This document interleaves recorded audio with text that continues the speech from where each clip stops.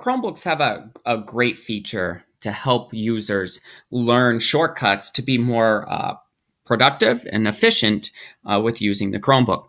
And so if there's something you want to learn about and you don't know what that shortcut is, if you select these three keys, Control, Alt, question mark, an interactive keyboard shows up. And it indicates right there on your screen that if you just hold the Control button, some options show up. And so Control plus X would actually cut stuff that's in my Google Doc, for instance. Or if I do Control Shift, you can see that Control Shift and right up at the top middle there, the switch window button actually will allow you to take a screenshot of something on your Chromebook.